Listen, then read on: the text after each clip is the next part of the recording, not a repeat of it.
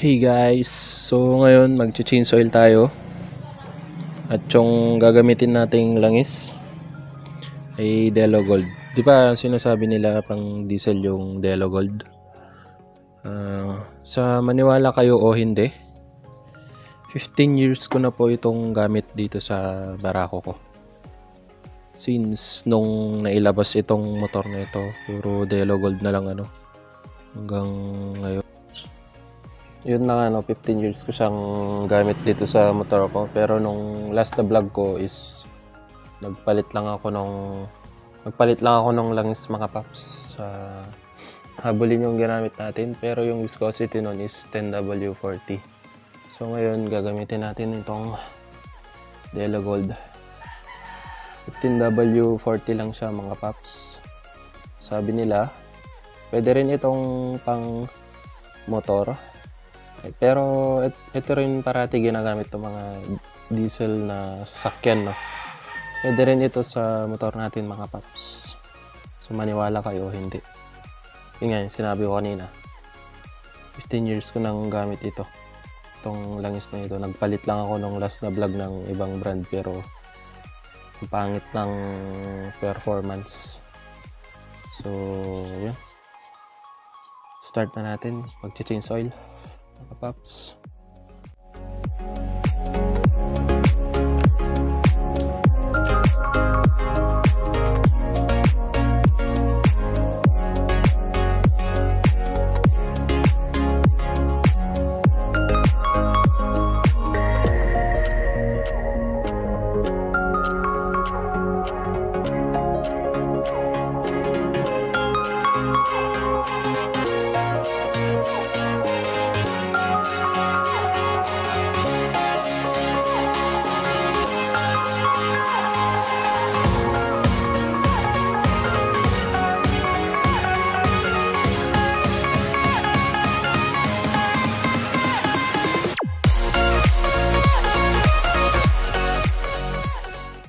So, after nyan mga paps, papaside na lang natin siya mamaya-maya konti, no?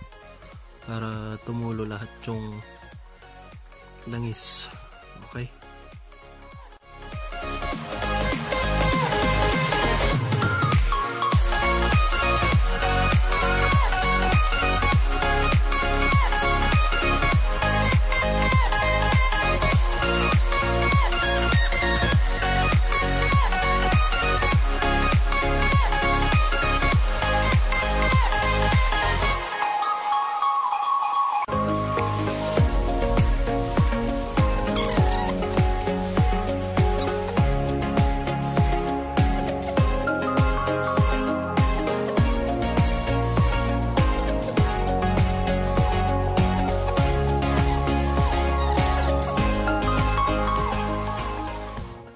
So, yan, tatanggalin na natin yung oil filter mga paps.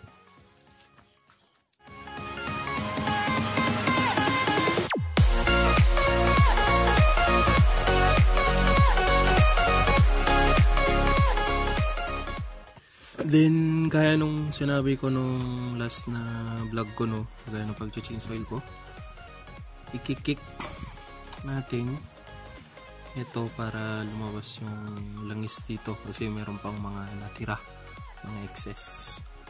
So ganito lang siya mga paps, kick lang natin siya ng i-kick para lumabas yung langis dito. Okay, so ito pala yung oil filter, no? 3 months bago ako nag-change oil kasi bumabase na lang ako sa months kasi parati ko rin naman siyang ginagamit at saka yun lang, wala akong speedometer kaya hindi ko nakikita kung ilan na yung natakbo nito, kung ilang odo na ito, no? So ayun, kikik na natin siya.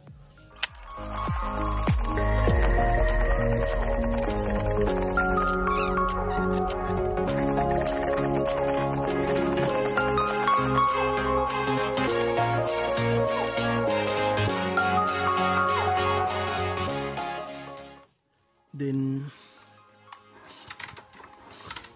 yan, wala na. So babalik na natin yung bolt dun sa baba ng makina kung saan tayo nag-change oil bago tayo maglalagay ng langis. So bago muna natin pala ilagay yung bolt, no, lalagay muna natin itong yung langis ka kung saan, mga paps. Bago natin lagay yung langis, babalik muna natin itong oil filter. So ang tamang pwesto nito is ito yung rubber, ito yung cover. So makikita nyo may butas dyan, tapos dalawang langis, dalawang dalo yan ng langis. So ayan, dyan dumadaan yung langis natin dito papuntang head. So yun, lalagay na natin siya.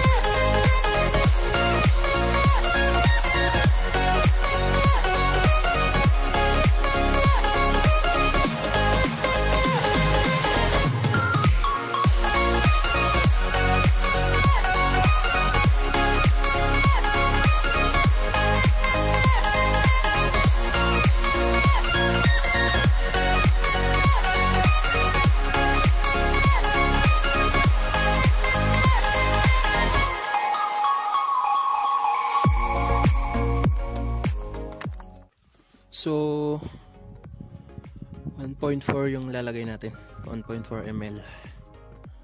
Okay.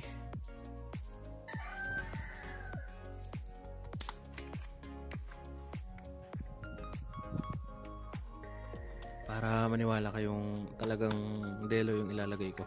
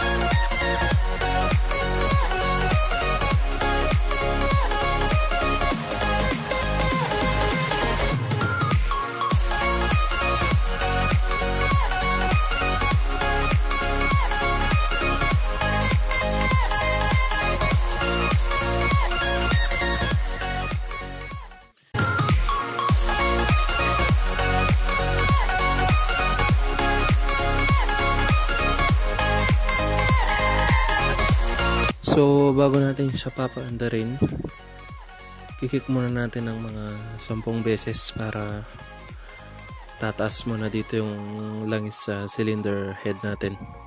Okay?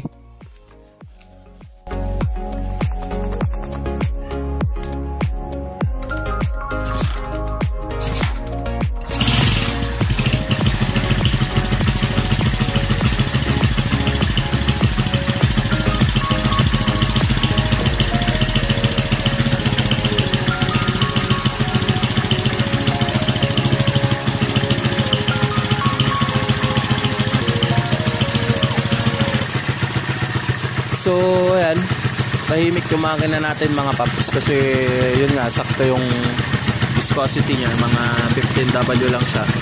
Unlike din sa 10W40 na wala siyang ganong lapot, or hindi na malapot yung langis natin doon, kaya hindi siya safe. Pero para sa akin lang yun mga paps, hindi safe yung 10W40, para sa akin lang yun, mga paps.